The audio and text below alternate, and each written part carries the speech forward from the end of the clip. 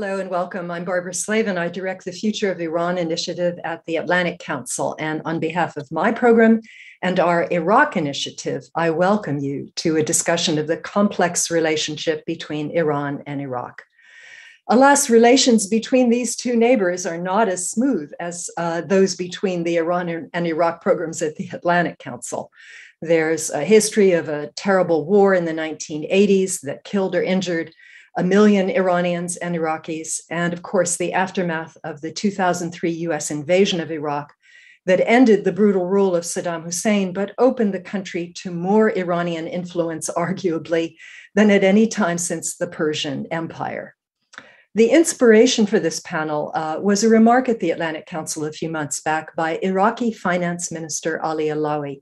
He said that Iran-Iraq annual trade now amounts to $15 billion, and that it is essentially all one way, Iran selling to Iraq. And as we know, in politics and in the security realm, one can also argue that Iran plays an outsized role. So we're going to discuss the situation and what, if anything, can be done about it. And we have, as usual, I would say an even greater panel than usual, beginning with my esteemed colleague, Abbas Kadem, who directs the Iraq Initiative at the Atlantic Council. We also have the wonderful Randa Slim, someone whose work I've admired for many years. Randa directs the Conflict Resolution and Track to Dialogues program at the Middle East Institute. And we are lucky to have Mohsen Milani, Executive Director of the Center for Strategic and Diplomatic Studies at the University of South Florida, who has great expertise on Iran's regional policies. Last but not least, we have Ahmed Tabakchali, who's a non-resident senior fellow at the Atlantic Council and who is well-versed in the Iraqi economy as a veteran of the capital markets. To moderate our discussion, we've asked our excellent mutual assistant, Masoud Mostajabi, who has not only been invaluable in his work on the Iran program for the past 5 years, but also has helped manage the Iraq program. And this gives him, I think, a unique perspective on both countries and on the relationship between them. So Masoud, over to you. Well, thank you, Barbara, for that kind introduction. I'm genuinely delighted to be moderating such an esteemed panel. We have seen a lot of moving parts in the region of late, with particular attention to the recent trip by US President Joe Biden to Israel, the West Bank, and Saudi Arabia, where he met with GCC +3 leaders.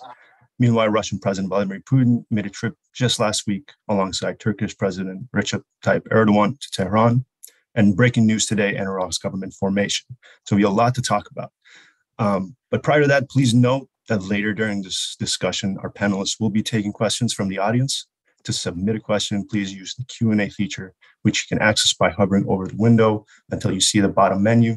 There you will find the Q&A button, which will open the window and allow you to submit questions. So that's housekeeping. And I'd just like to start with our guests, Mohsen and Randa, and then Ahmad and Abbas, for your opening remarks and gather your assessment of the current state of bilateral relations between Iran and Iraq. What are the strengths and weaknesses? What binds them at the political?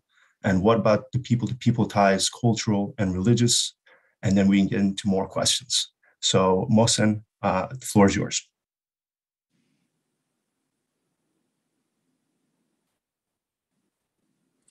Mohsen, you are muted. Thank you very much for the introduction, and thank you very much for inviting me. It is really a great honor to be in the same panel with some of the best experts in the country about Iraq and Iran. I will spend about 3 or 4 minutes talking about how I see Tehran is looking at the situation in Iraq today. As my overall assessment of the status of the Iranian-Iraqi relations, as somebody who has been writing about Iraq and Iran relations for the past 6 or 7 months on continuous basis, I have to tell you the relationship between the two countries today are friendlier, closer than any time since the creation of modern Iraq in 1921. This does not mean there are not tensions. There are tensions, but Iran and Iraq have become very close and very friendly. Let me also, at the beginning, state very clearly that I do not buy this argument made by many people in the past 15, 20 years, that Iran is the dominant power in Iraq, that Iraq has become a colony of Iran. I don't buy any of that. I think Iran, as Barbara correctly said, has more influence today in Iraq than it has had since 1921. But that does not mean Iran is a hegemonic power. It doesn't mean Iran can dictate to Iraq. Iran simply has considerable influence, as a lot of other countries do in Iraq. So basically, I want to make 3 or 4 observations based on how Iran is looking at the situation in Iraq. Number one, I think in terms of concern, Iranian policy after 2003, especially after the new government, a new state was formed in Iraq, has been to create a Tehran-friendly, Shia-dominated bloc in the National Assembly within the Iraqi political system.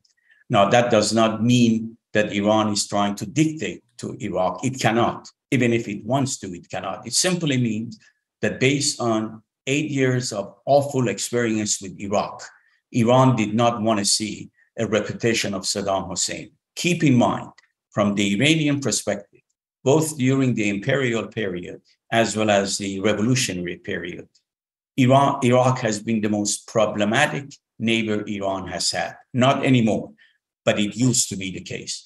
So right now, it seems to me, Tehran is very much concerned about the fracturing of that Shia-dominated Tehran-friendly bloc. And again, this is my interpretation of how Iran sees things. Iranian leaders may say something completely different. Their main concern is how Muqtada Sadr is operating. I think if you read Iranian newspapers, you would see that there are 2 concerns about Muqtada Sadr getting too close to so-called Arab orbit, which means Sunni-dominated Arab countries in the Persian Gulf, that he is getting too close to forces that are hostile to Iran. He has been on record for saying that he wants to disarm Iranian-backed militias, Hashd al-Shaabi in Iraq, and his position of moving away from the Iranian side to the Arab side has been quite concerning to Tehran. Now, if the new prime minister is accepted, I think this is going to make Iran feel a little bit better. But still, Iran and Iranian politicians are extremely concerned about the ability of one man, Muqtada Sadr, and his movement to fracture this movement. Iran's second concern is the growing influence of Israel in Kurdistan. This is a serious matter for the Islamic Republic.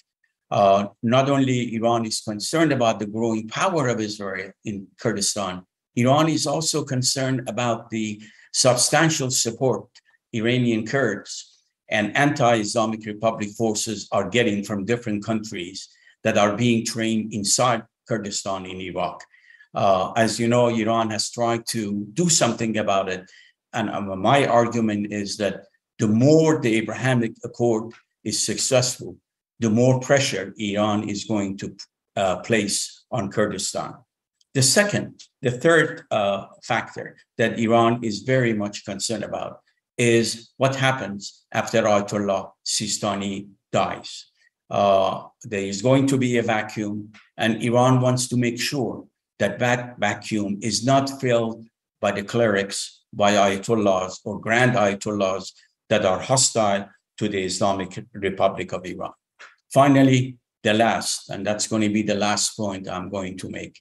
Iran is very much concerned about the overall trend in the Persian Gulf in terms of the in terms of cooperation between Arab countries, especially Bahrain and United Arab Emirates, and perhaps later on Saudi Arabia with Israel. And Iranian strategic goal right now is to make sure that Iraq does not follow that suit. Iranian leaders believe that any kind of alliance between Iran and Iraq or any kind of strong friendship between Iran and Iraq can neutralize any attempt by Israel and its supporters to neutralize the negative effect of the Abrahamic Accord. All in all, I believe Tehran is extremely happy with the developments in Iraq since 2003, and is going to do its best to make sure that the Tehran-friendly, Shia-dominated bloc remains intact. Thank you for listening to me.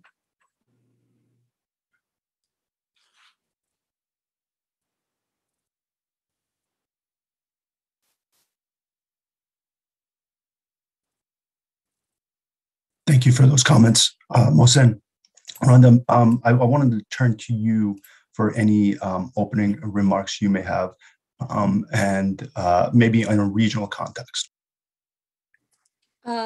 First, thank you very much for the invitation, and really it's a pleasure and honor to share the virtual podium with all of you. I would like to, I will be addressing three challenges that I see it from my perspective to Iran in Iraq. One challenge is something that Mohsen has already referred to, which is divisions among the Shia factions. I think central to Iran's goal of ensuring Iraq never constitutes a threat to the Islamic Republic is the formation and the sustenance of a strong, united Shia bloc ruling Iraq. And I agree with Mohsen. I think it must be concerning to them to lose from among that group, let's say, of loyalists to Iran, or friends of Iran, Muqtada al-Sadr, since Muqtada al-Sadr, in fact, was the first of the Iraqi leaders to lead a military opposition to the US military in Iraq after 2003, starting in 2004.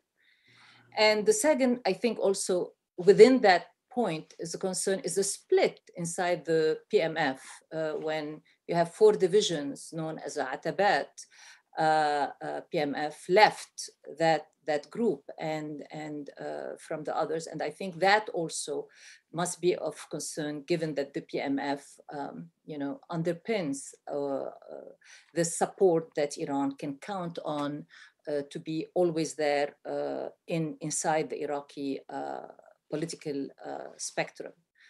And I think also related to that is the divisions inside the PMF, the other PMF that are loyal to Iran, sometimes rogue actions by some of them without consultation with Iran. And it is due to the disappearance from the scenes of, Qasem Soleimani, but also more importantly of Al-Muhandis, who was really the, I would say, coordinator, who was the master of ceremony and the architect of that whole group. And these must be sources of concern for Tehran. And you can see that at least in the lead up to the formation of this government, you see Tehran moving away from this maximalist goal of having a united Shia front, including everybody, to some more moderate, practical, pragmatic front of trying to bring unity within the PMF or within the coordination framework, camp. And we'll see if they will succeed in forming a government after the nomination of Mr. Al-Sudani.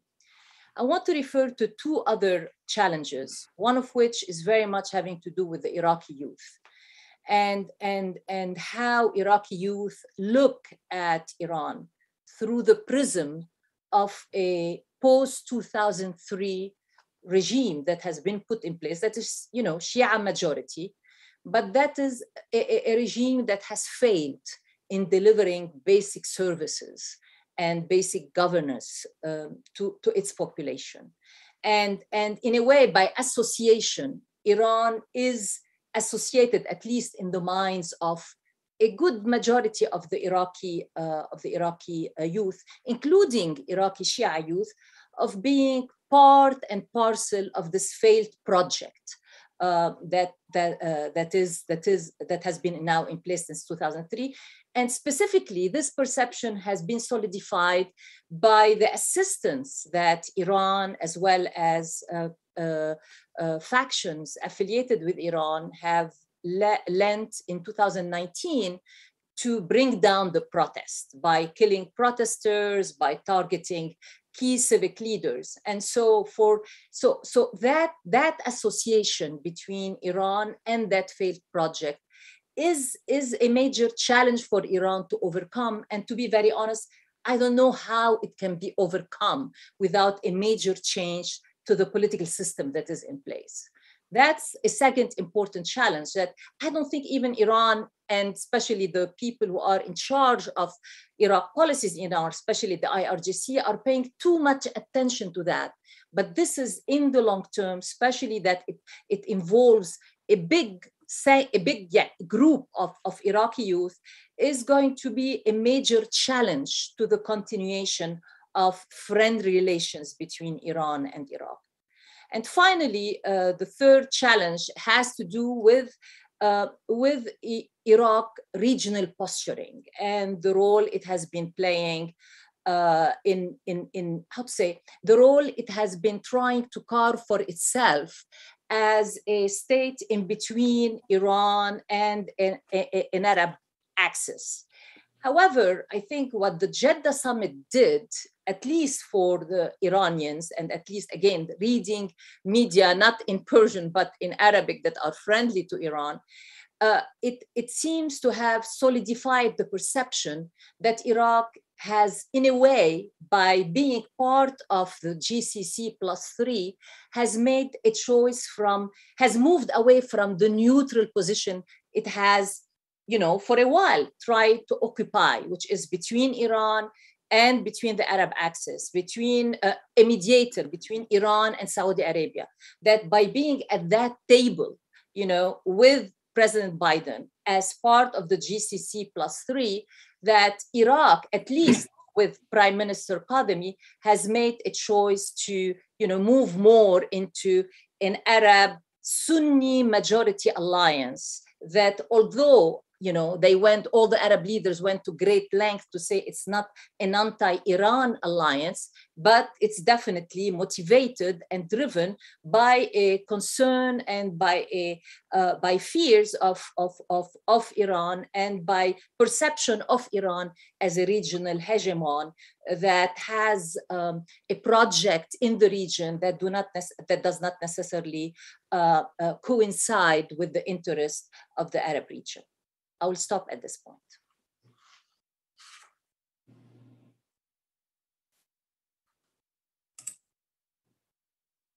I think I'm told that I have to come next after this. So, well, I'll repeat what my two colleagues said earlier. It's a pleasure to be among you all, and thank you very much for the invitation. It's really great to be among such a group of people.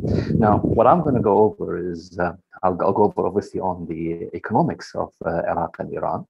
And I'd like to go over two things, and two things to me that matter a great deal. One is what Barbara started with, and that is the one-sided trade relation between the two countries. There is more to it than the one-sided thing. But the real question is not so much as its size, but the fact is why are Iran's exports to Iraq actually so little?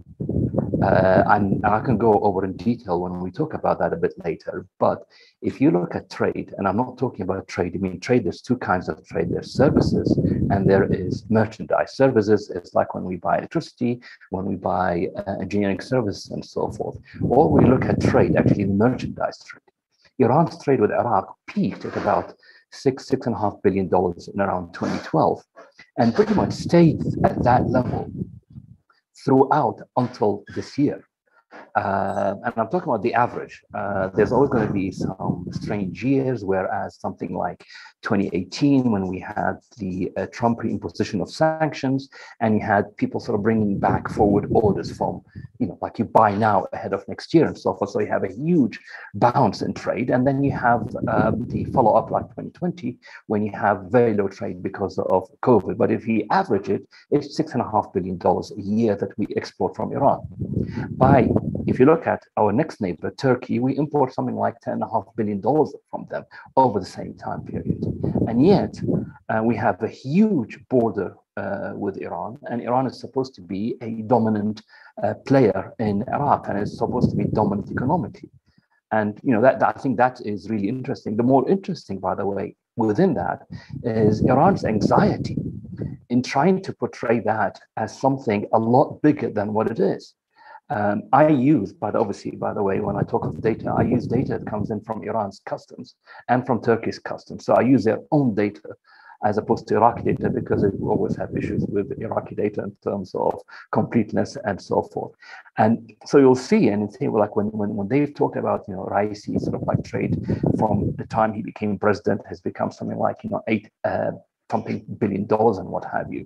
The reality is that smoke and mirrors. There's sometimes when you hear their statements, part of half of my work is trying to figure out really what they're saying, because you look at the official data and you try to match it with what they say, and it's clear to me that it's a lot of it is smoke and mirrors. So sometimes you combine the $8 or $9 billion that they're talking about is not only trade, but actually trade and services. So it's a lot more, and to me that disguises their anxiety. So you see figures of up 18%, 25%, so forth. They're always going to be something special, and I can go over that in more detail. So actually, I think that is quite interesting. The reporting obviously is always emotional, is always sort of like look at how much trade and so forth, but you really got to compare it to trade with other countries. So again, that in a way supports what Mohsen is saying, is that Iran is not really as dominant as people think it is. Yes, it is dominant beyond the shadow of doubt with non-state actors, and it worked for them fantastically well until Iraq stabilized. But I think after that, it would be a different story.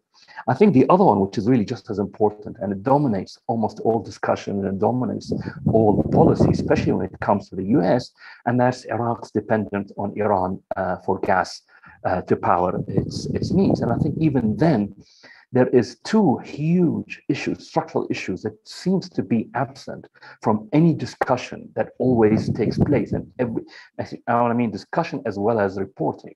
On the one hand, you see the Americans always are keen on helping Iraq get rid of its dependence on Iran.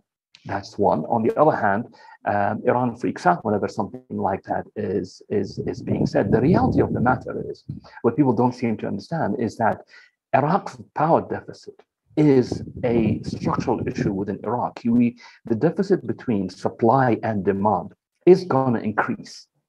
And going to increase, why? Because the demand growth is outstripping supply growth. So yes, in 3 or 4 years' time, we might be able to replace our current dependence on whatever gas that comes from Iran. However, but in 3 years' time, if we replace it, the gap that's going to grow is going to grow even bigger.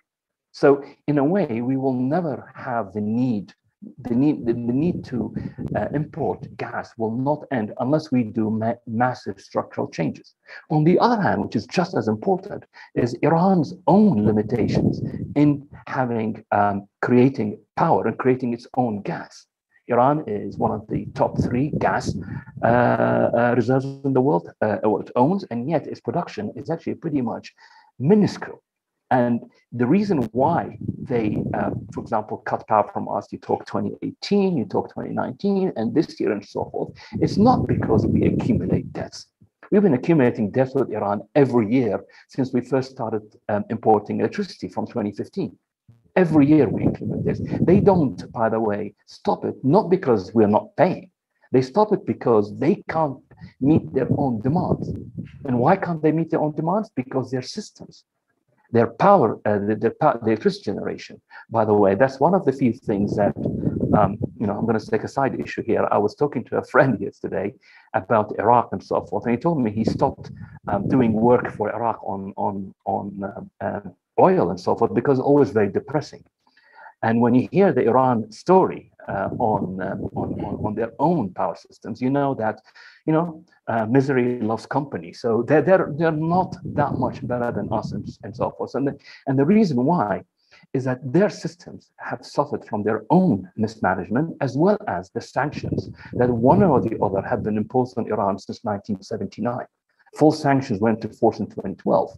Their power system needs incredible. Electricity generation system needs a lot of work. It is just as bad as ours.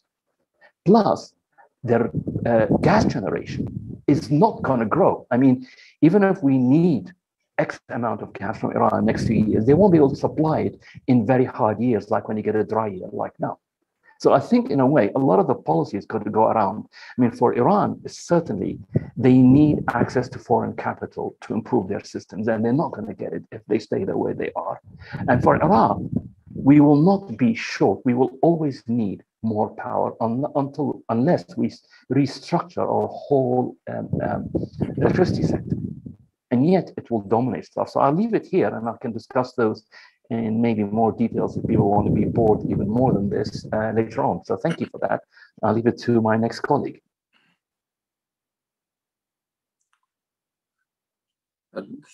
Thank you all, and welcome to this event. I appreciate always the cooperation with the Iran Initiative and Barbara on this, and the colleagues here we are all working together as a team for a long time. So it's an honor and pleasure to work again and have this opportunity.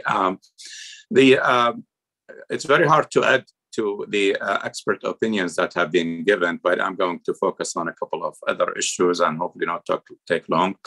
The Iraq-Iran relations are always complex.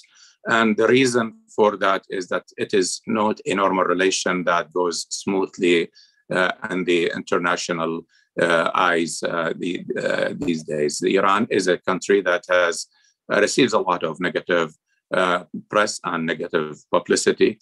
Anything that involves Iran normally, it's on the radar and by some powerful media outlets regionally and internationally. So naturally, anything that happens, even the positive cases, tend to have a negative shadow cast over them, and that's the nature of the international relations, unfortunately. So we are really working with a case that is not a normal case or normal relation between two countries. It is true that Iran has had a stronger relations with Iraq than Iraq's neighbors. This is an undeniable fact, but one should not really look at this and blame it on the Iraqis or on the Iranians. I think the blame doesn't originate there. Iran did have a head start that was given to them right after 2003. Intuitively, you would have thought that Iran would be the country that would boycott the new Iraq because it was the change was brought up by America, and the Americans became the neighbors of Iran. Indeed, Ambassador Paul Bremer, until he was heavily criticized, began to speak about Iraq with the pronoun we every time he spoke about the Iraqis, until somebody told him, no, you are not the Iraqis. You cannot talk about our neighbors when we talk about Iraq neighbors. So the United States was really to that level. So intuitively, you would have thought that Iran would have boycotted that. And you would have also intuitively thought that US major allies like the Saudis would have embraced that. First, they fought a war against Saddam Hussein. Saddam Hussein occupied one of their GCC members and threatened them according to all their understanding of the Iraqi relations. The relations were terrible until that point. No diplomatic, no other trade or economic relations. Yet the Saudis, who should have welcomed the change that was brought by the United States, in fact, boycotted Iraq. And boycotted Iraq on sectarian causes. That was undeniable also. They continued with that policy until the 2016, basically. So that's, from 2003 to 2013 years where they did not open an embassy, they did not even embrace Iraq in any way. More than that, they in fact used their powerful media to undermine all of the progress that was going on to Iraq, even to the complaints of the United States. More than that, they even went as far as admitting it, and as Prince Turki Faisal wrote in an article in one of the America's greatest or largest newspapers, where he said, we are acting against the U.S. policy in Iraq. So it is more than that. Also, they went out to reduce all of the relations of Iraq with the Arab world, with Iraq's relations with Saudi. So until today, you hear the narrative that Iraq has departed from its Arab depth, and Iraq is returning to its Arab depth. No, it's not true. Only Saudi, in that case, was the country that rejected Iraq. Iraq relations with Kuwait were wonderful from the beginning. Iraq's relations with Jordan were great. Iraq's relation with Egypt were good. Iraq's relation with the rest of the Arab world were really in great position. Also, Iraq's relations with Turkey, even though Turkey objected to the change in Iraq initially and didn't allow the United States access, but still, Turkey jumped from the beginning, just like Iran. It's not a coincidence that Turkey, Jordan, and Iran have the best trade relations with Iraq now and all along since 2003, is because they, from the beginning, accepted the new Iraq, and they had the infrastructure necessary for that trade exchange. They had the system in place, and it's very hard to come 13 years, 14 years later, and you want to compete. You know, this is very hard. It's the people are asking Iraq right now to spend billions of dollars to put an infrastructure to import electricity and gas from the Gulf. Well, why spend these billions to change your dependence on one country to another? The wise thing is to spend these billions of dollars to develop the domestic Iraqi capabilities to get the gas and to get those, rather than switching dependence from one country to another. So there are a lot of those misconceptions about these relations that Iraq and Iran have, and I believe that when Iran reintegrates into the international community, much of that will go away. The relation will be just like another relation. Nobody's speaking about the relation between Iraq and Jordan or Iraq and Turkey. Turkey's trade exchange, and Ahmed is the expert on that, is even higher than it comes only after China. Nobody really, even the last few days when Turkey has had deep trouble with Iraq. In fact, you've seen many people who normally attack the Iraqi-Iran relations came out to the defense of Turkey for some position that is completely indefensible, shelling a civilian Iraqi tourist site and killing a number of Iraqis, all civilians, in a place that has nothing to do with any military value whatsoever. Yet Turkey doesn't receive that, gets a pass in many media outlets. So I think we need to look at that. The other reason, and I will close with that, there is a lot to talk about later, I think is the attitude. What is the relation here? What are the dimensions of this relation? You have the economic relations that Ahmed and everyone else just spoke about. You have the political relations, the security relations also. These are normal. But also there are the deep cultural relations, deep religious relations. Iraq and Iran, and even before the creation of the new modern state of Iraq, those were prominent in the Iranian interests. From the first treaty that the Ottomans and the Safavids had in 1638, the Zohab Treaty, which really was revolving around this idea of the religious relations and the shrines on both sides. Iraqis do go to Iran for religious visits. Iranians go to Iraq for the same reason. Also, Iraqis go for medical treatment in Iran. It's very hard as an Iraqi to use your Iraqi passport and get a visa to any country immediately. And to Iran, you go even without paying visa fees. Turkey, which is another popular place, they just raised their visa fees on Iraqis, where Iraqis probably are having a hard time paying that, the original amount. Now they raised it by a large amount. And, to Iran, they just waived the visas between the two countries. You go to Iran, you don't get bothered, you don't get asked any questions, unlike where you do in Arab countries, if you ever get a visa. There are countries where you could not get a visa, unless it is for pilgrimage or something. So that also is a reason why this access, there is more trust that has been built between Iran and Iraq at the political level, also at the popular level. Granted that a lopsided relation in the region where Iranian relations dominate the Iraqi regional relations is an unhealthy situation.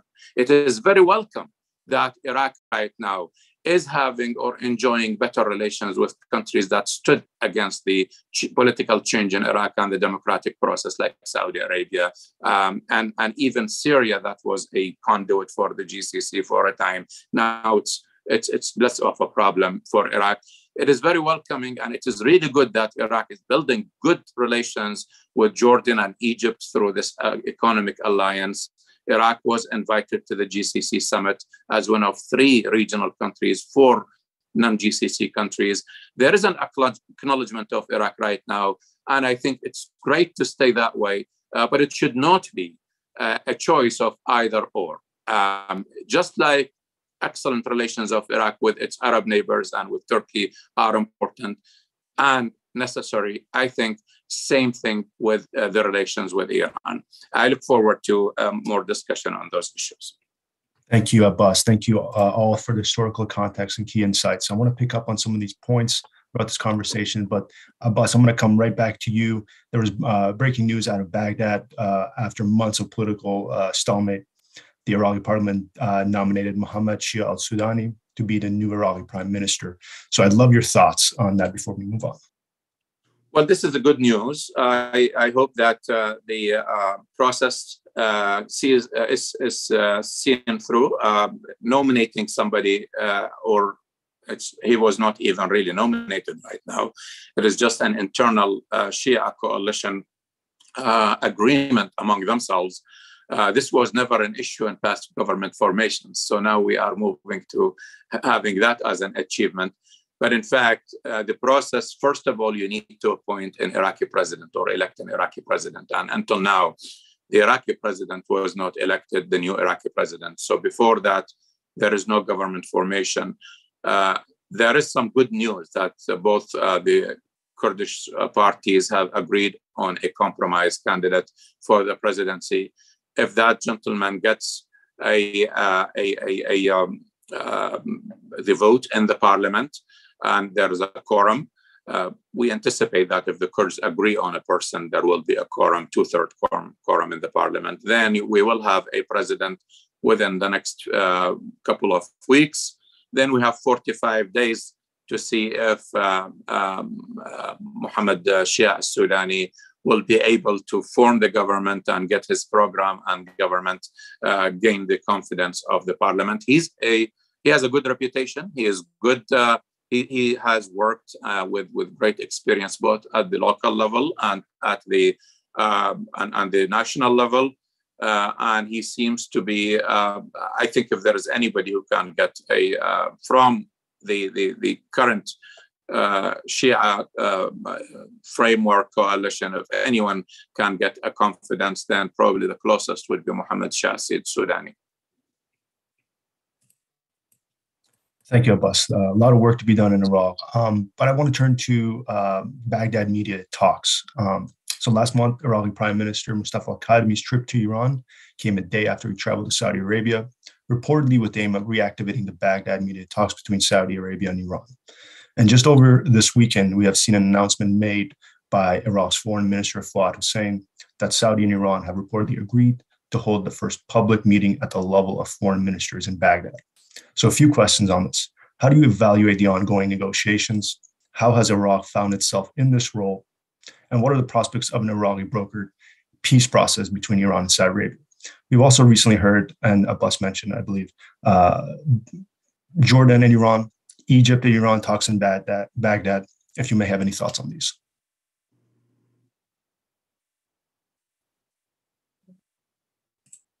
Mohsen, Yes, thank you. If you do not mind, may I just add a couple of points about some of the issues raised by my good colleagues. There was a very interesting detailed paper written by the Research Center for the Iranian Parliament about 3.5 years ago, and I've used it extensively. I think it's one of the more perceptive pieces I've read by an Iranian center about Iraq.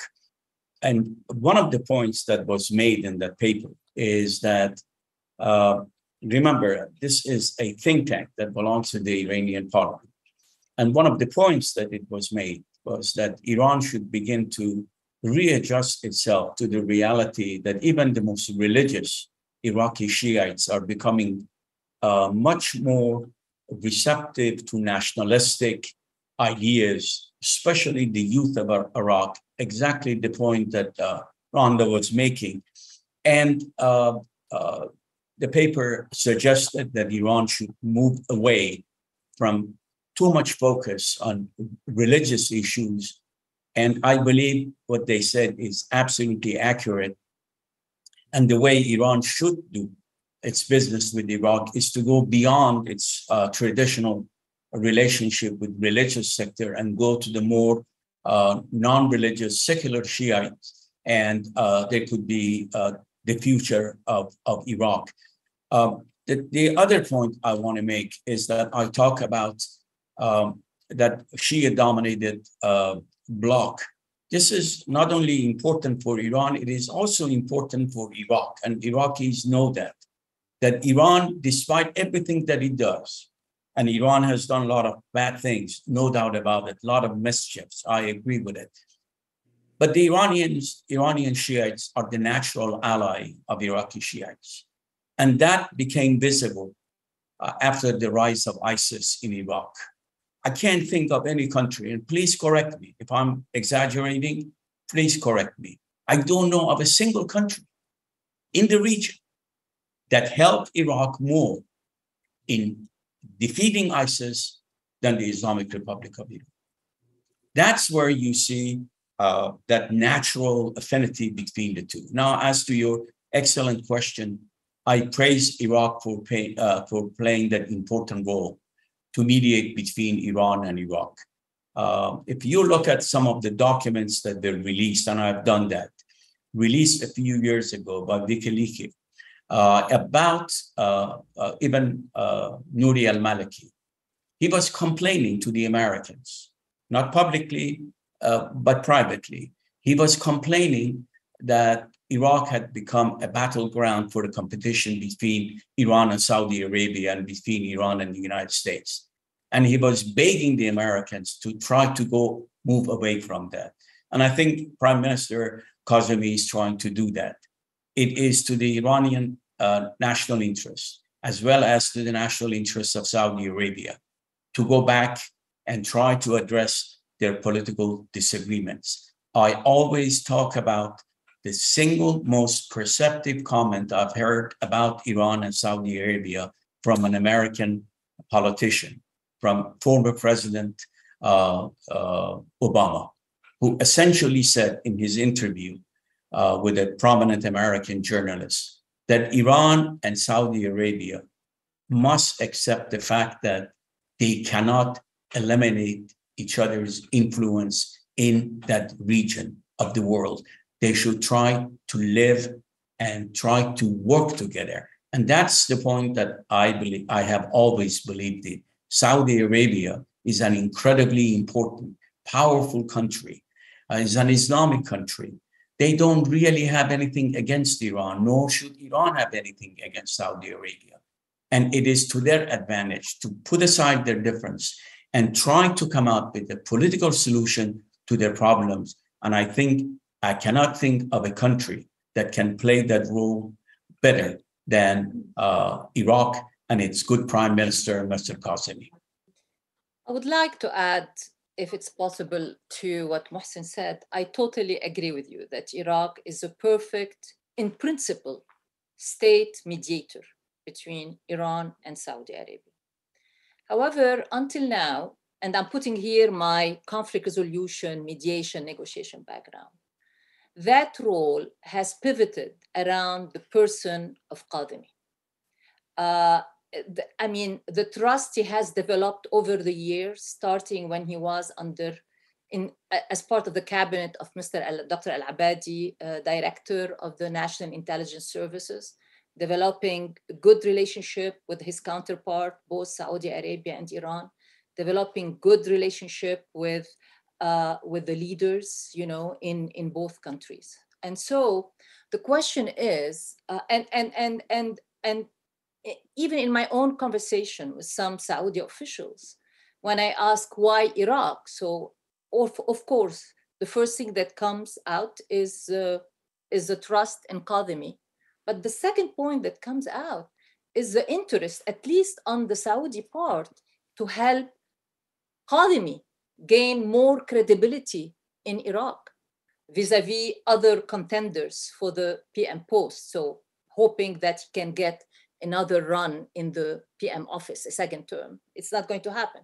So the challenge, and even despite the fact that there have been 5 rounds of these talks, we have yet to see an institutional architecture develop within the foreign ministry for mediation. If you compare, for example, in the 70s, 80s, Algeria used to be the small state mediator par excellence in the region. And during that time, they had a whole team, a whole support process inside the Ministry of Foreign Affairs, which was at the time led by Mr. Bouteflika, who later became president. But that team also had a lot of experience gained from their negotiations with the French for independence. So there was an institutional underpinning for that role. There was skills underpinning for that role. And there was a trust that Algeria has developed with these countries. So in the case of Iraq, we have a trust developed by a prime minister with at least one of the parties. And that trust has been limited so far to that particular prime minister. So going forward, my worry is that it looks like we are going to have a different prime minister. It's going to take him time to establish himself as a credible, trustworthy mediator, as a person. Remember, in this part of the world, personal relationships matter. People need to get to know that mediator on a personal basis. And they don't have that with Mr. As-Sudani. He might be the best person and nominee for the job with the domestic experience. But from what I'm hearing, he doesn't have the kind of international connections network that Mr. Qademi has. So my fear is that that role that Iraq has successfully played until now as a mediator between Iran and Saudi Arabia, which I agree totally with Mohsen, that relationship need to go into a working relationship. There will be mistrust. You are not going to eliminate years of mistrust, but they need to work together. They need to have a modicum of a working relationship, which they can have. And the question is, who's going to play that role if the Iraqi prime minister future cannot play that role? I'm pretty sure there will be other platforms. Maybe Kuwait can come in, maybe Oman can come in, but I'm afraid that that role that Iraq has played until now is really going to, has been limited to one person, has not been institutionalized, and hopefully that role can be carried over by other regional countries that enjoy the trust of both parties.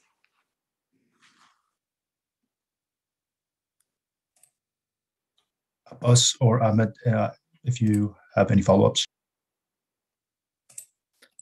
Okay, we can move on. So there's a question I have on electricity. And Ahmed, I'll turn to you. With 4 main transmission lines between Iran and Iraq, most Iraqi power plants depend on gas supplied by Iran.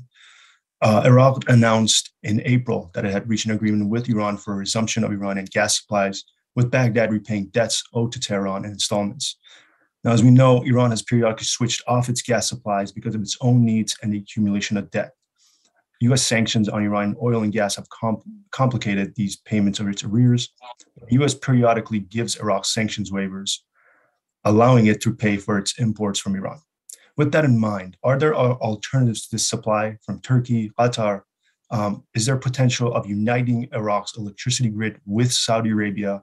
And furthermore, Ambassador David Mack asks, can Iraq become the hub for electricity exchanges between Iran and Saudi Arabia in cases of seasonally fluctuating demands in their markets? Oh, so you leave the hard questions to me. Okay.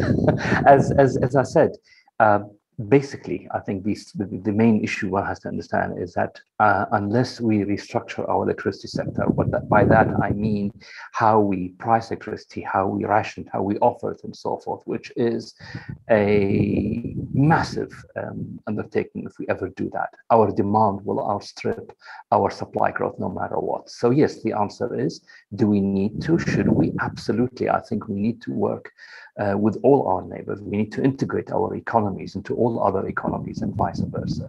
And yes, working with the GCC grid, Jordan, Turkey, it's all extremely positive.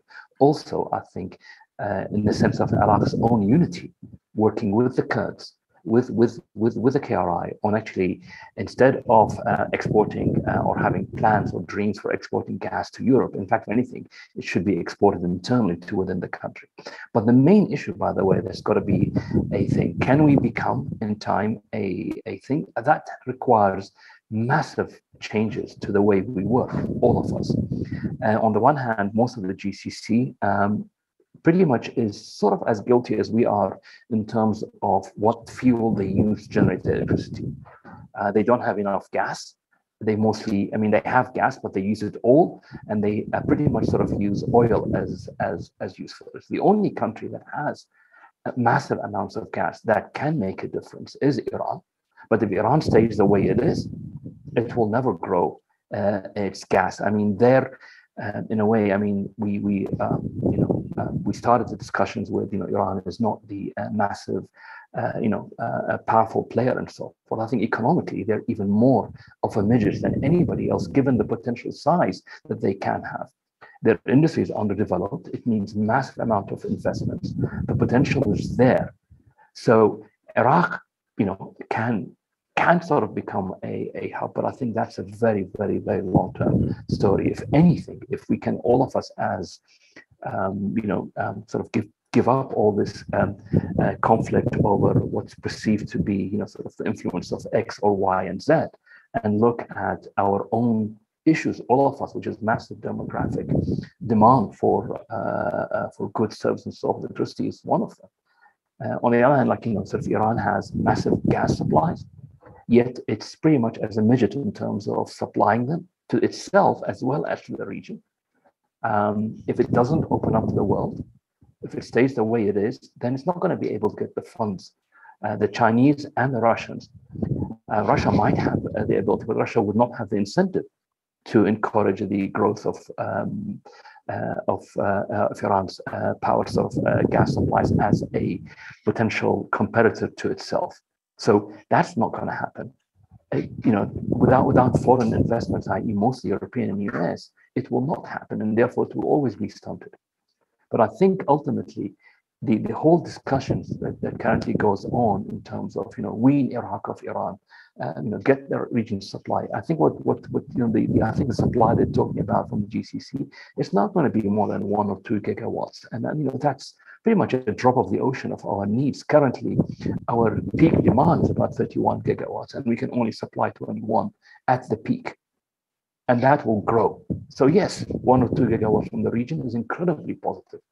The more we integrate our economies on mutual benefit to all parties, the better it is. But I think it all can work. But you'll need a massive amount of maturity that so far has been lacking by all players.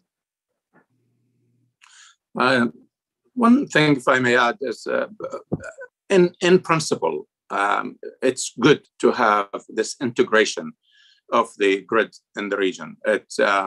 So long as it is depoliticized and it is done for the actual purpose and philosophy of it, that it is great for any region in the world to be integrated with electricity. You can't store electricity. Once you generate it, you need to use it. And if you have access, you will end up either losing that or reducing your production. So, but if there is a neighbor that can use it, is great. You can make money out of it, but also you can help others develop. It's an important element, just like linking these countries with railroad, with so many other infrastructure. So it will be used first for the general development of the region. Also, it helps with emergencies. It should not be a political reason. I mean, since my days in Iraq in the 1970s and 80s, we've had bad electricity.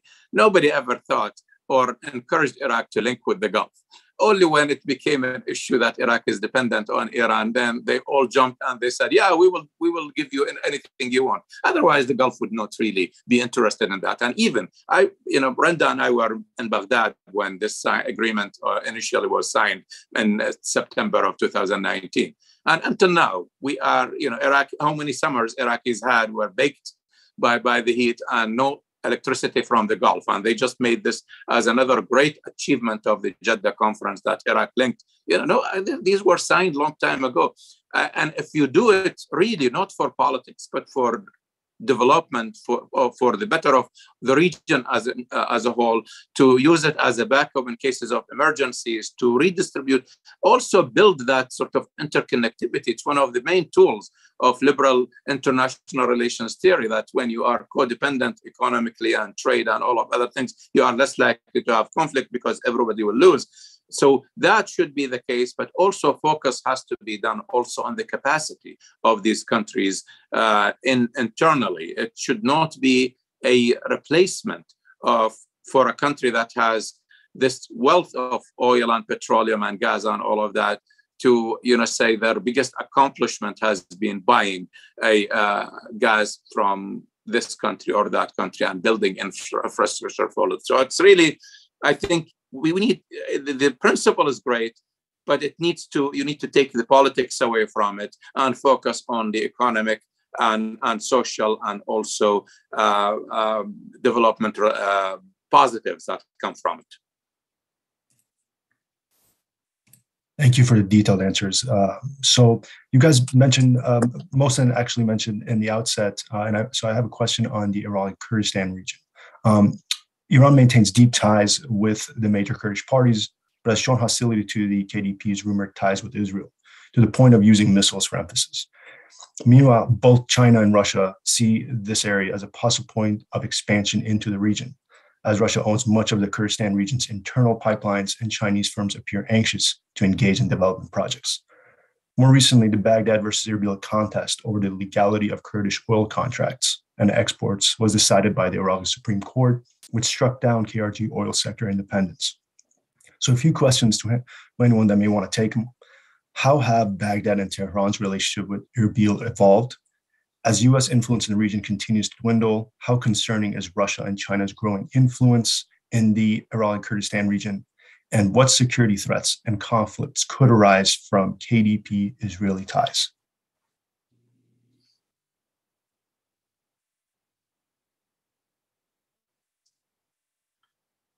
I was thinking that Mohsen would take this since he was ready to speak before I jumped in. So Mohsen, do you want to start? Yes, let me just thank you for, Brother Abbas, thank you for letting me answer the tough one, the tough question. But nothing you cannot handle. Thank you. I think one of the four areas of concern that I mentioned, as far as Iran is concerned, is the question of Israeli influence in Kurdistan. Something that perhaps some of your audience might not know or might not know the detail of it is the deep involvement that both Iran and Israel prior to the 1979 revolution had in Kurdistan. from what I understand, and I could be wrong about this, I read this in a very interesting book about Kurdistan, that even the Kurdistan Intelligence Agency in the 1960s was established with the help of Iranian Savak and Mossad. Whether it's true or not, I do not know. That's what I read. What I do know is that in the 1970s, the Shah of Iran used the Kurds as a proxy against Saddam Hussein. And the 1975 Algiers Accords was the result of incredible pressure that the Kurds had on the Iraqi army. As a matter of fact, there was an axis of Mossad, CIA, and Savak that armed the Kurds. And the calculation of the Shah was that if I'm going to become the dominant power in the Persian Gulf, the only country that can stop me is Saddam Hussein. The only way I can keep Saddam Hussein away from the warm waters of the Persian Gulf is to keep him busy in the north. And the Israelis felt the same way, that as long as they can keep the Iraqi army away from the Arab-Israeli conflict and preoccupied with the Kurds, they would support it. But 1975, the Shah decided to get out of that support, and that's why they had the agreements. And this relationship continued. So today, for Iran, it's okay if the Russians increase their influence in Kurdistan, or even the Turks. For Iran, the red line is the Israelis. And I think this is one of the areas they're not going to compromise. And as I said, they're very concerned. There was a report in Iranian newspapers a few days ago that the team of Israeli-trained ex-agents were arrested inside Iran trying to foment trouble in one of the nuclear facilities. I have zero idea whether it's true or not. The report came from a newspaper, from a website that is close to the Iranian Supreme National Security Council. But the important point is that the Iranians are saying the area of infiltration was from Kurdistan. They said the same thing before about a lot of areas. So that is one area that potentially can become problematic in terms of Iraq's relationship, depending on how the new prime minister, whoever that is going to handle this sensitive issue. Can I add something here to the very important point that Mohsen has just presented?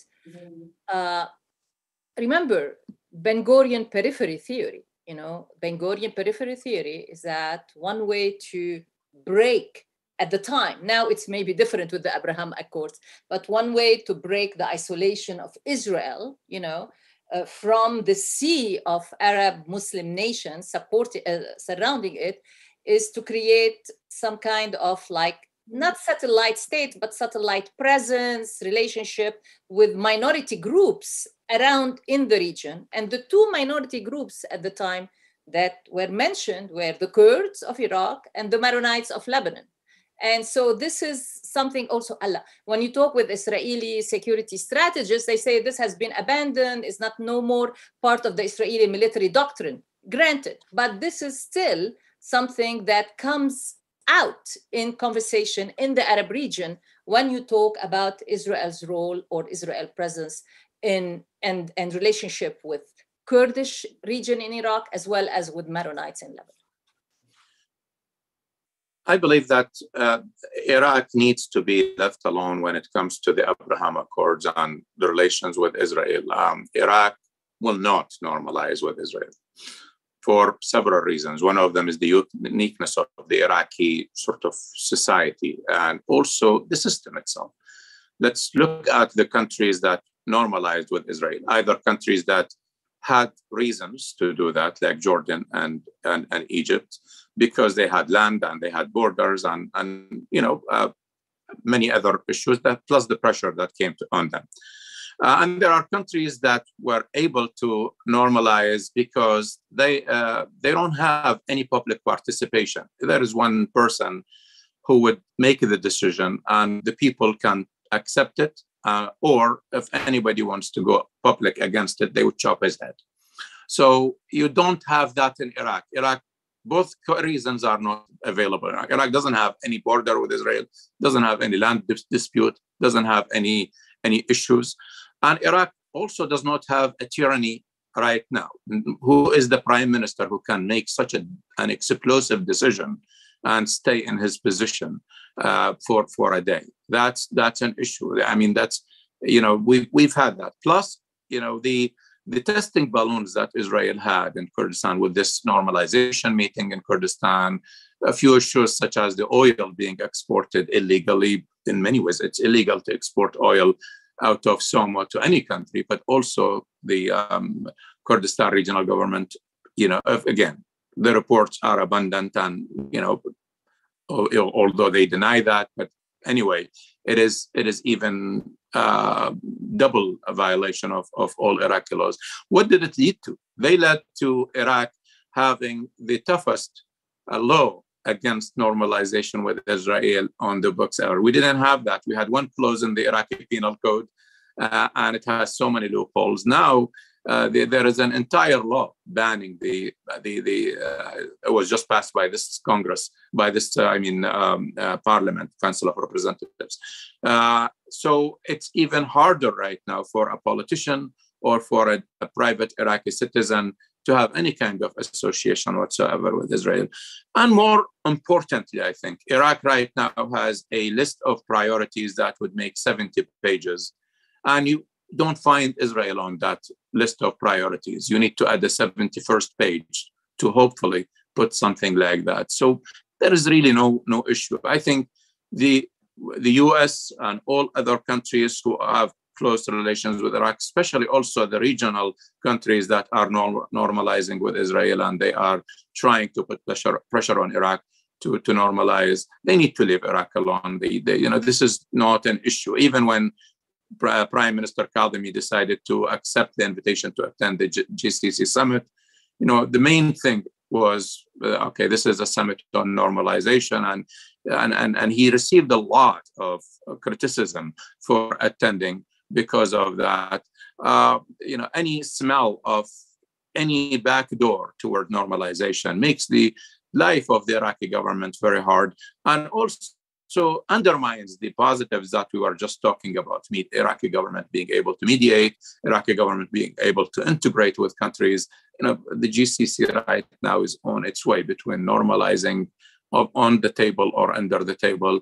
If you really keep that as a pressure on Iraq and make it obvious that any relation with these normalizing countries is a backdoor to a relation with Israel, you will undo all of the progress that was made in integrating Iraqi relations with the rest of its neighborhood. So I think for practical purposes, for Iraq's sake also, and also for sanity's sake, it's insane to think that Iraq will normalize with Israel. It's not going to happen. Thank you. So we mentioned the United States. So in Washington, Iraq policy seems to largely be an extension of Iran policy. We often hear from Iraqis that they are pressured by the US and Iran to the detriment of what may benefit Iraq itself. So I have two questions here. So how do we reconcile this pressure by Iraq, on Iraq rather, by the US and the Iran standoff? How is Iraq managing this dynamic? And I wonder what kind of new tools of policy might we need for an Iraq-centric US foreign policy? And furthermore, for Abbas, Mohsen, Randa, will Iraq push out the last American forces at the behest of Iran-backed groups, or do you think a small US military presence is tenable for the long term? I think right now the talk in Iraq is more on pushing out the Turkish troops. And, all the Iraqi groups right now, including the ones you mentioned, and also I haven't seen Iraqis united on any issue regarding security as they are against the presence of Turkish troops. Yesterday's parliamentary hearing, for those who watched it, it's really a first in the post-2003 Iraqi history on this issue, because again, I think the Turkish presence and the Turkish-Iraqi relations have come to an untenable condition. That is more. I believe that, yes, we have a resolution by Parliament, past Parliament, to expel US troops, but I think the Iraqi-American strategic dialogue has taken care of that, implemented most of that, and I believe that the new government will not deviate from the outcome of these negotiations, and you might sort of see that there are some voices within the new coalition and to get the American forces out. I doubt, that this is a priority. I think the priority right now is to think about what Turkey is posing in northern Iraq. But isn't it, and maybe this is addressed to both you, Abbas and Mohsen, I mean, isn't it the case still that for Iran, a primary strategic goal is to get US forces out of the region, be it Iraq, be it Syria, be it Lebanon? I mean, that's something that is, they have always been, especially since the assassination of Mr. Soleimani. That's a question I'm putting out there. But on the point of how to, in terms of tools, and I think Abbas mentioned that, and he and I appear often on television shows together, and we both argue that what we need is to develop a healthy, normal relationship between the United States and Iraq. We need to move it from being security focused and to focus on the multiple facets, into a multifaceted relationship between an Iraqi people and an American people. And so you have to factor in culture, you have to factor in educational exchanges, you have to factor in economic exchanges, commercial banking, technology transfer. So I think, and as Abbas said, the outcome of the sessions held under the Trump administration of the Iraqi-US strategic dialogue talk about all these facets. And I think that's where this relationship needs to move to become more a normal state-to-state, people-to-people relationship. Mohsen? Unmute, please. Yes, it has been Iran's strategic goal to get the US out of the region. But at the same time, Tehran is, I think, and I hope, they are pragmatic enough to know that that's not going to happen. Unlike a lot of people who think that the US has decided to pivot toward Asia, and that means that Iran is leaving the Middle East. I never thought that way. I still do not. I think what the US is trying to do is to restructure its position in the Middle East to become leaner and more effective. They have no intention of leaving. And when it comes to Iraq, perhaps from an Iranian point of view, from the Islamic Republic point of view, it's good for the American troops to leave. But I have to be honest, if I would have been an Iraqi, I would have opposed that. I think the presence of the US there could create a balance that the Iraqis need, a balance that keeps the Turks and the Iranians away. So from a Iraqi national point of view, from an Iraqi perspective, I think it's good to have some sort of a US presence there. But whether I think that way or not, I don't see any sign that the US is about to do that at this time. That could change a month from now, 2 months from now. But at this time, I have absolutely seen no evidence for the US to try to get out of Iraq. And I think the key point that we haven't had a chance to talk about is what happens to the Iranian nuclear program. Now, I just read something this morning, right before the program began, that Mr. Barak, former prime minister of Israel, is quoted in Time magazine for saying that if Iran decides to become a nuclear power, it can. And it's now too late to think that a surgical strike against Iran is going to stop Iran. Now, this is an important point because either we're going to have a nuclear deal, or if Iran continues that way, Iran is going to be a nuclear power. Not a nuclear power that has tested it, but a potential nuclear power that can quickly develop the bomb should the top leadership decides to make it. In either case, whether Iran goes the nuclear path or decides to take the path of negotiation and a nuclear deal, the impact is going to be profound on the relationship between Iran and Iraq, between Iran and Saudi Arabia, and everything else. So in a way, I think everybody is waiting to see what happens to those negotiations, and based on that, try to decide where to go. Also, I think, at the end of the day, these troops will have to leave one day. I don't think that the United States intends to keep these troops forever. Also, the purpose for their presence, and right now their activities in Iraq are very limited. They are not doing much in terms of security operations. The heat about getting them out and the pressure on the government happened in a specific context. The resolution was passed on the heels of that operation near Baghdad airport. It was the Trump administration's rhetoric and Trump's own threats to the Iraqis, and the troops during the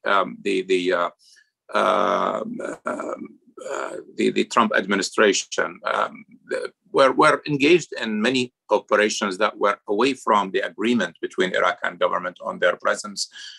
And then the talk was even going to take them, or talking about taking them beyond even that. And I believe under the both under the late days of Trump administration, when dialogue began and the Iraqi pushback took place, I think the Trump administration changed its position and walked back much of what Trump has said in the past. And also the talks continued in the Biden administration, and they had also rounds of talks in 2020 and in 2021 under Biden. So there is less than that. Also, at the Iraqi military commander level, they do pressure the Iraqi government not to do this in a not amicable way or in a hostile way to get the Americans leave, as it happened in 2011, because they do benefit a lot from the U.S. aid in terms of training, in terms of experiences, in terms of also all the support. The United States stands today as probably the largest foreign supporter of Iraq in terms of amounts of money. I believe that recently, as Mohsen just mentioned, there have been talk about, or there have been actual activation of other parts of the strategic framework agreement. The return of the largest amount or number of Iraqi artifacts, more than 17,000 pieces were returned to Iraq, the largest in Iraqi history. They were returned from the United States, including the Gilgamesh tablets. There is a lot of help on education, on the economic side. There are so many ways that we see the United States is. Also, there are other countries, Western countries and U.S. allies, who conditioned their presence and aid to the Iraqis on the presence of the United States. So I believe the task is not to get the American troops per se, but it is how to reach a mutual agreement that when the troops, whether they stay or they leave, this decision doesn't become an unhealthy decision, either keeping the troops against the will of the Iraqis or taking them out against the American wish.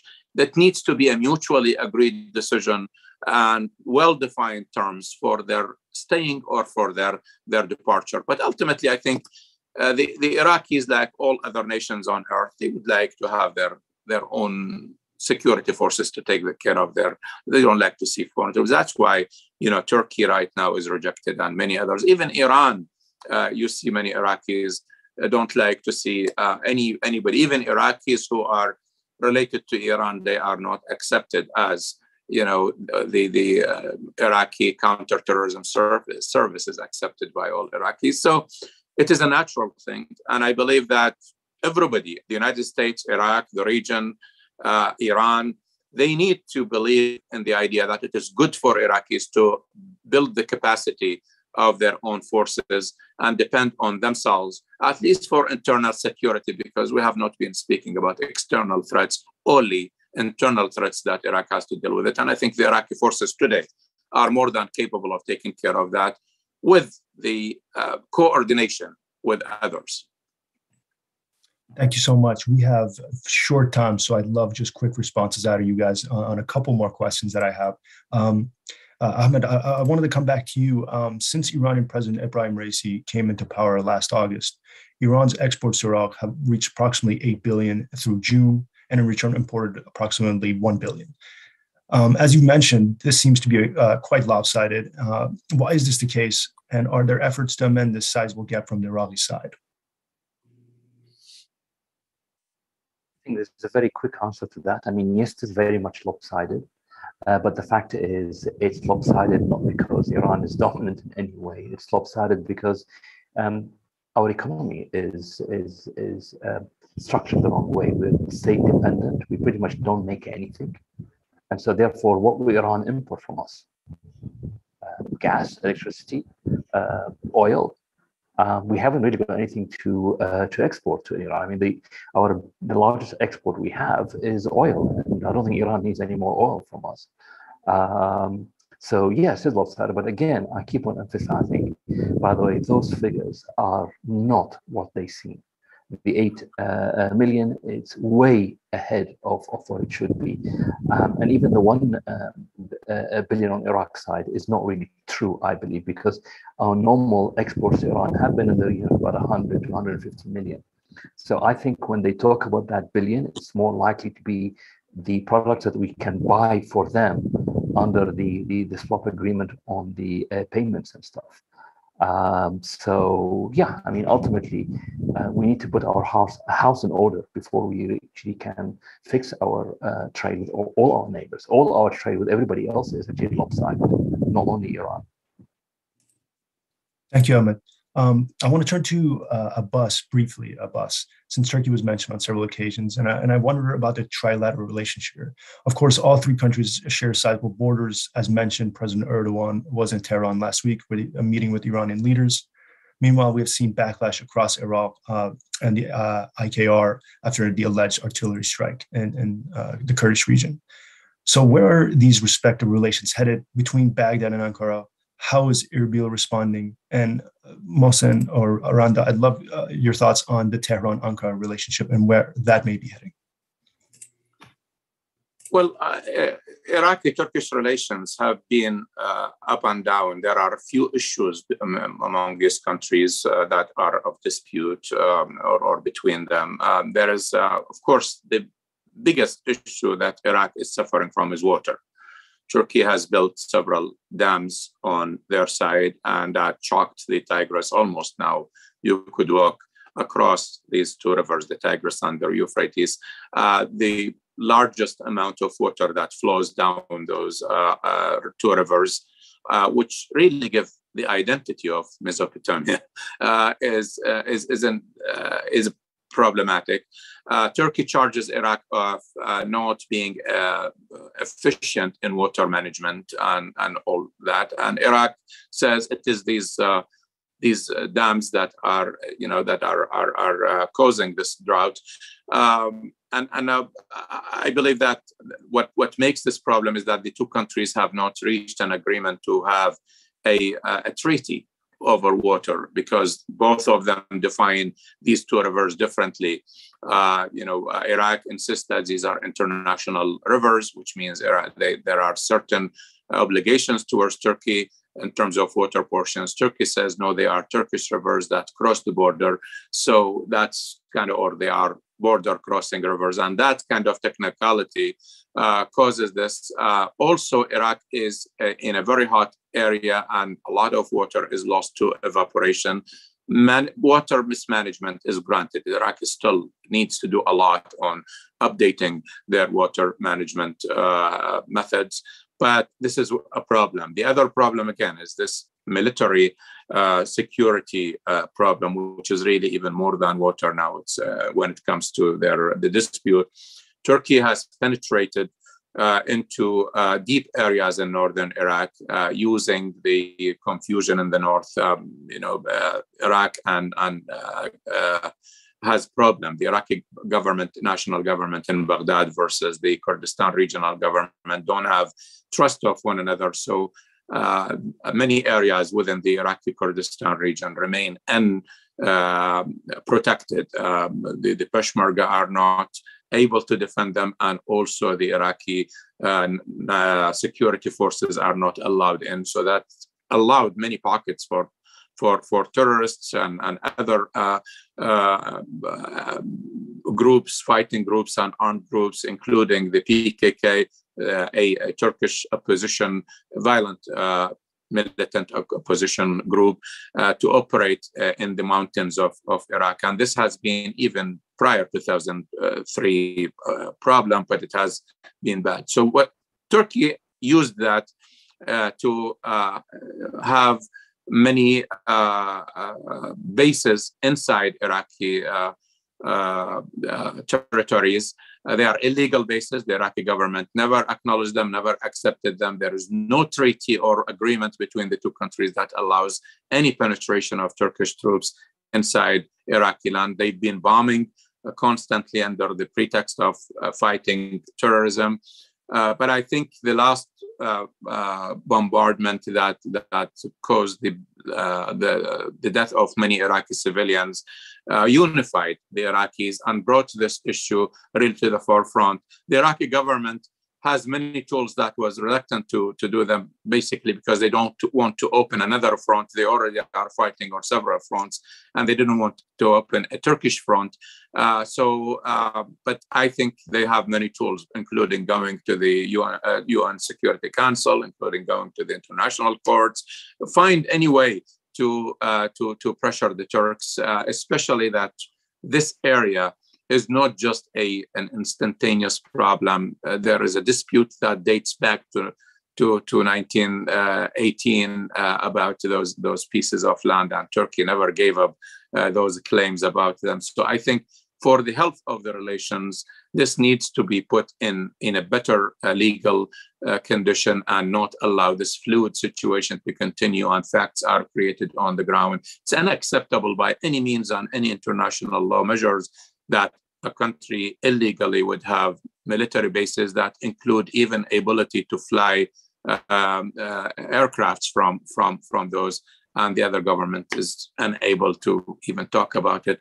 Given what Ahmed and Mohsen and Randa just mentioned about Iraqi-Turkish trade relations, I think, again, close to $20 billion are worth for the Turks to compromise and be reasonable in dealing with Iraq. But also the Iraqi government needs to find a way to put its house together and work with the Kurdistan regional government to end the pretext and the causes that Turkey is using to get that, and maybe find a way to eliminate the PKK problems and finally reach an amicable solution to this problem that cannot go anywhere in the good direction unless it's taken care of now. Thank you. Randa, did you want to respond? Yeah, quickly on the Iran-Turkish relations, especially in Syria, which I think might have also repercussions on their relations on Iraq. There are increasing tension between the two countries in Syria. And in fact, the last meeting in Tehran, the Trilateral Summit, was mostly an exercise in managing tensions between them, which Putin, did. Both countries are trying to basically create some new fait accompli on the ground, being more opportunistic, which is running against Russia's wishes of keeping that conflict frozen within its current equations, if we can put it, among the different external stakeholders in the country. And so it's not clear whether they were able, he was able to convince Erdogan to forgo an incursion in northern Syria, but also I think his message in Tehran to Raisi and to the Iranians is that, do not be greedy, be happy with what you achieved in Syria and stay within those terms. And they are going to have another meeting soon in Moscow, partly because I think Moscow assesses the situation between these two countries to be pretty, tense and explosive. Thank you, Rhonda. We're really coming to the end, but I just have one more question. I will open up, give you guys a chance to follow up on anything you may want to add on the climate issues. We've seen so many intense sandstorms in these two countries, in particular this year, with so many thousands being hospitalized. This seems to have prompted a delegation from Iran last month, led by the head of Iran's Department of Environment. Rhonda, you note in the recent Middle East Dialogue report, July report, which you chaired, that the climate shocks will impact this region at twice the rate of the rest of the world, and that this is an opportunity for these countries to overhaul and revamp economies to face the multitude of challenges, some that Abbas mentioned: increased flooding, desertification, droughts, soil erosion, water shortage, increased energy consumption with higher temperatures. Rhonda, just briefly, is there collective action that has been or can be carried out to alleviate these issues? What is being done to drive forward the energy transition in the Middle East? And where are the opportunities for these two countries? I think the sandstorms have been a wake-up call for the countries, and especially the health implication. We have already seen an MOU signed between the Emirati Minister of Climate Change and her Iranian counterpart on the sidelines of a conference on climate. I think it has a big title, but it was a conference on title and the environment that took place mid-July in Tehran. We saw also a visit by the Iranian minister or director of climate to Kuwait, where they have also signed a similar MOU. The MOU calls for exchanging information, expertise, mutual visits by experts between the countries. And recently, also when asked about whether Saudi Arabia is part of this regional project or this regional endeavor to discuss dust storms in the region, the Iranian director of the Environment Office said that they have been talking with the Saudis through a third party. I'm assuming it's the Emiratis. And item in the MOU signed by the Emirati and the Iranian is to establish a regional process for early warning and for prevention of these dust storms. So I think I'm seeing, I expected this to happen on COVID 2 years ago. It did not happen, that kind of regional collaboration. Well, we are seeing the beginning of it on the dust storms. So it's a good sign. Thank you, Rhonda. Let me just give Mohsen, Ahmed, Abbas just 60 seconds for your closing remarks. Anything you may want to touch on or add in particular on what a healthy relationship looks like moving forward between Iran and Iraq. Mohsen, with you first. Yes, my knowledge about climate change is -5, so I have nothing to add to what Rando has said. But let me just say a few words about your question about Tehran and Ankara, Tehran and Turkey. I believe in something called historical memory. The Turks, the Ottoman Empire, and the Persian Empire were engaged in over 200 years of war, useless war. They signed a number of treaties. And as a result of this, both countries have learned how to manage their conflict in a non-kinetic, non-violent way. As you know, Turkey is a member of NATO. And if there is no other member of NATO neighboring Iran, and they have disagreements over northern Iraq, they have fundamental disagreements over Syria, and yet they have been talking and they have been negotiating.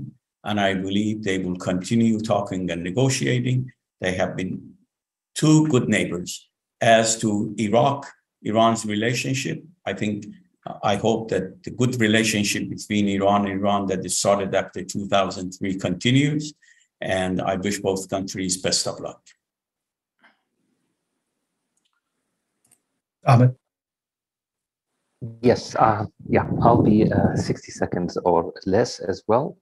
I think yes, on climate, definitely climate change and the crisis that comes with it knows no borders, and I think we all need to realize that and work together when it comes to water, when it comes to issues, energy transition. By the way, I think we, Iraq and Iran, are light years behind our neighbors like Saudi Arabia and the Emirates. We need to learn and work with them on how they're transitioning. But I think going back on Iraq and the relationship with Iran, and pretty much I think almost every other country in the region, I think all our relationships, all Iraq's relationships with all its neighbors, pretty much is mostly lopsided. It's one way. I think, in a sense, like right now, we're all sort of, as Iraqis, are being quite happy that Iraq is acting as a mediator, blah blah blah, and so forth. However, I think for us to build healthy relationship with our neighbors, we need to put our house in order, both economically and politically. Because currently, the way it stands right now, I mean, no matter what we say about good relationships or bad relationships, our neighbors, especially Iran and Turkey, act with impunity in Iraq. Iran, in February, it attacks Iraq in Erbil. Nothing happens. Turkey sort of does the attack now, and plus multiple other attacks that have happened in the past few years. Nothing really happens. I think our neighbors act with impunity in Iraq, either over what we should have or should do as a country, i.e., what is good or bad for Iraqis. I think that's Iraqis decide that. Nobody else can decide that. But we're not going to be able to have a healthy relationship with our neighbors. And we must, for historical reasons and for the benefits of all our people, we need to put our house in order so we can have healthy relationships with our neighbors. And I think we must have those. Thank you.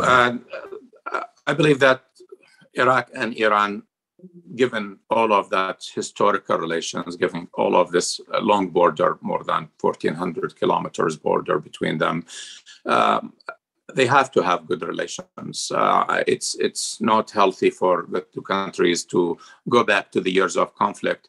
I say that from personal experience. My early life was defined by that Iraq-Iran war. It started when I was 15 and it ended when I graduated from college. Our entire generation was shaped by it. People who were born in the same year I was, many of them, unless they were in college, most of them died in that war. So it's really a tragedy that will continue with us. So Mohsen just mentioned earlier that memory really is important for the Iranians, but I argue also it's for the Iraqis. Iraqis also don't want to have to fight with a country as big as Iran, much more in population size and much more in geography size. But also, I believe that Iraq has adopted the right policy in the last few administrations from at least 2016, the positive neutrality and the focus on improving relations with all Iraq's neighbors. It has brought Iraq in a better standing, and that's why we see now Iraq is being trusted mediator instead of being in the past the battleground among these countries to settle their scores, and that is very good.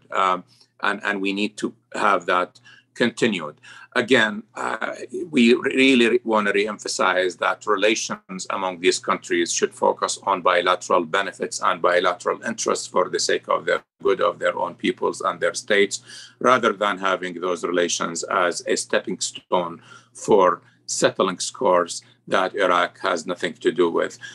In other words, whether it's the Gulf countries or Arab countries or Turkey for that matter, they should not use their relations with Iraq as an approach towards scoring points against Iran, and Iran should do the same as well, shouldn't use Iraq against its rivals in the region. Iran also has overplayed its hand because of the confidence and the head start it had. And I think they did have many setbacks that amounted to the point of having their consulates in cities like Karbala and Najaf burnt by angry Iraqi people, and putting all their bets on the politicians in Iraq and losing the Iraqi people, I think is not a wise strategy for Iran. It is just a bad tactic. And I think Iran needs to also touch the ground and sort of don't fly too high in their hopes that they have Iraq in their pockets. Iraq is a very tough country historically and now, and I think it will take more work to continue having good relations and enjoying good relations with Iraq.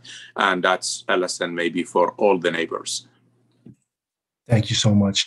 Gosh, I got to say, I was kind of anxious to moderate such an esteemed panel, but I feel like I would love another 90 minutes with you all. Alas, our time has come to an end for today. So let me just thank our audience for joining us today. Thank each of you, our panel speakers, for your time and your enlightening analysis, and to our AC team that made this all happen. Have a good rest of your Monday. Thank you. Bye-bye.